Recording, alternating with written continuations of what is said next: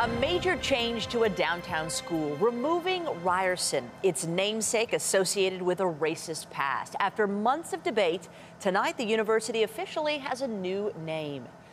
Good evening. How does Toronto Metropolitan University sound? The school's Board of Governors approved the move today, saying it's effective immediately.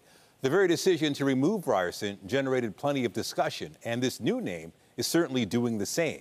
CTV's Scott Lightfoot is on the campus and joins us live with reaction. Scott. Well, Nathan, the committee tasked with choosing a new name for this school says they considered more than 2,600 possible names. They settled on Toronto. Wait, now I've lost it. Toronto Metropolitan University. Rolls right off the tongue, doesn't it? The school says it's the right name for the school going forward. Students we talked to today, not so sure. Since 1948, it has been the name of an educational institution in the heart of this city. But as of today, Ryerson University is no more. This is an exciting moment for us and for the history of our university. We are entering a new chapter in our history, moving forward with a name. That name, announced by the school today, is Toronto Metropolitan University. Might be a bit of a tongue twister. This first-year business tech management student wasn't thrilled with the new name. It's a wordy name. I think they could have gone in a different direction, possibly. The direction came after a task force made 22 recommendations to the school to help it address the legacy of its namesake, Egerton Ryerson, and his ties to the residential school system. Among them, the removal of a statue on campus that was torn down by protesters.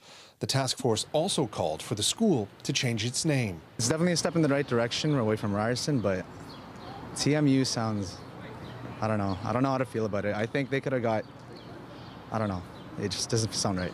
Today it was a topic of conversation on campus. It's not the best. They could have done better.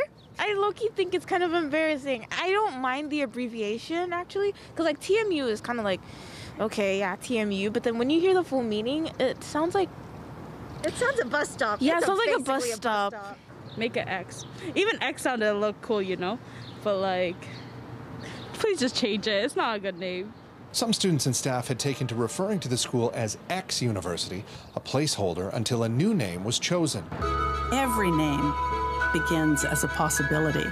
In unveiling the new name, the school says it believes Metropolitan is representative of both its role as a downtown gathering place for people from all over the world and its aspirations to expand its reach.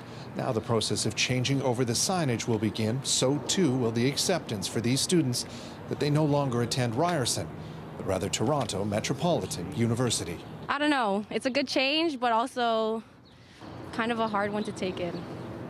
Toronto Metropolitan University, Toronto Metropolitan, I'll get it, Toronto Metropolitan University.